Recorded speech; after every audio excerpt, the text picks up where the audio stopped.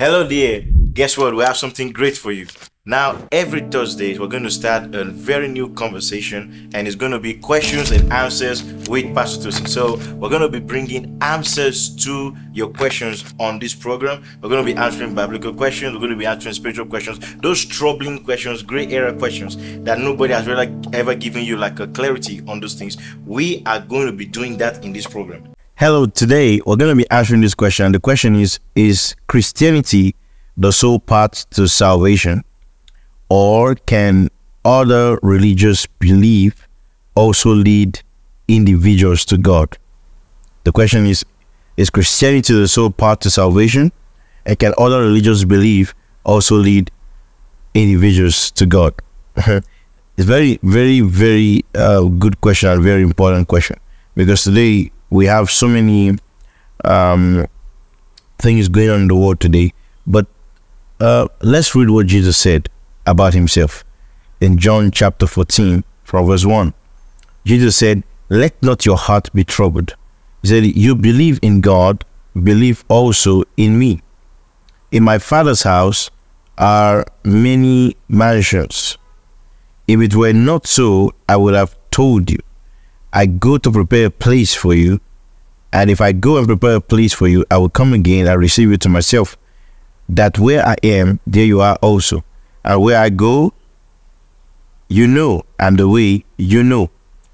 Then Thomas said to him, "Lord, we do not know where you are going, and how can we know the way?" And look at his reply.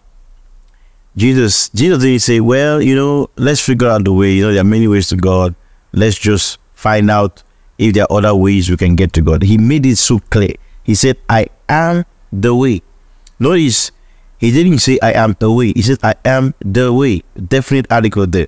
The way, the truth, and the life. Then look at what he said. He says, "No one comes to the Father except through me." No one, nobody, no any other religious leader can get to God the Father without going through Jesus.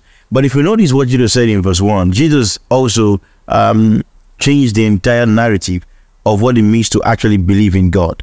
He said, "Let not your heart be troubled. You believe in God." He says, "Believe also in me." What was that telling you? It's telling you that the new way to believe in God is also to believe in Jesus. So if you claim you believe in God, the God that created the whole world, the God of the Jews, the God of the whole world, the God of human beings, you also must believe in Jesus. That's what he's saying. As Jesus said, no one can go to the Father, talking about his heavenly Father, which is God Almighty. He says, except through him.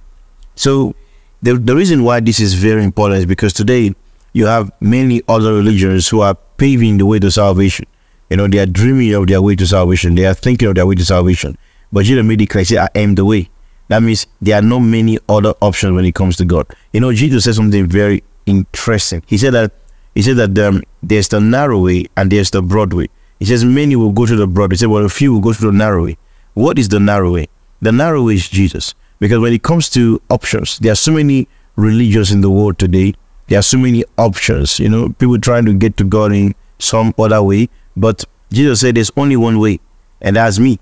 And Philip even said, "We don't know the way. So you are telling us we know the way." He says, "If you know me, you know the way, because I am the way."